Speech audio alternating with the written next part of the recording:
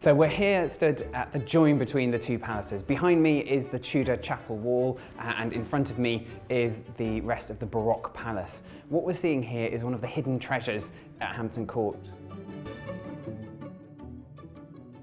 This wall was blocked in 1690 by Christopher Wren, building a new range of buildings for the royal children.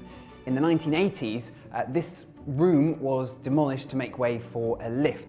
This wall is really exciting for a number of reasons. It gives us a glimpse of a hidden part of the chapel. This wall would originally held a huge stained glass window looking out into the gardens and the park to the east.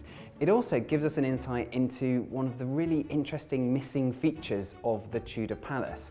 You visit Hampton Court today and you could be forgiven for thinking that it's quite a brown, sort of sepia world that Henry VIII would have been living in.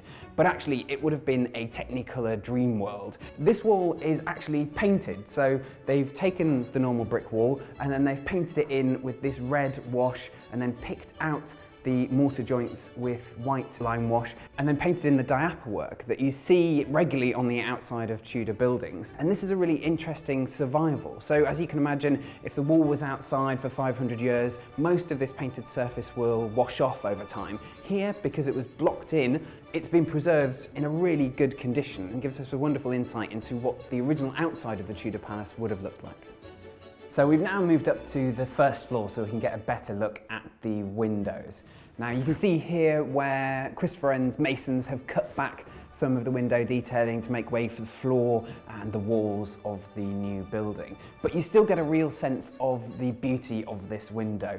Unfortunately, none of the stained glass survives intact, but during the work in the 1980s, they did find some fragments of stained glass that we still have in our collection today and that we're going to take a look at.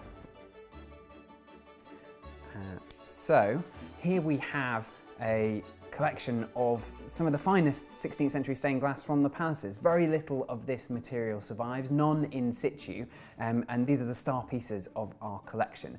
Here you have a selection of block colours, so blues and greens, lots of architectural detailing picked out here in the silvers and whites.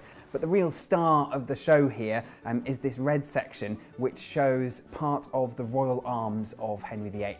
Here you can see most of 3 lions, though sadly scattered and cracked down the middle, and these are beautifully decorated. They are lions passant guardant, which means walking, although here it looks more like he's waving high, and then guardant means looking at you. And that has been part of the royal arms of England for a very long time and is one of the key icons of English monarchy.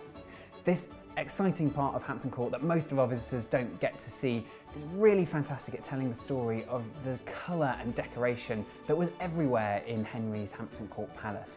The level of detail in the stained glass, the beautiful carving and the fantastic highly Technicolor decoration really paint a picture of a different Tudor world, a 16th century that isn't full of boring brown wooden rooms, but is actually full of the colour and magnificence that was present everywhere in the court.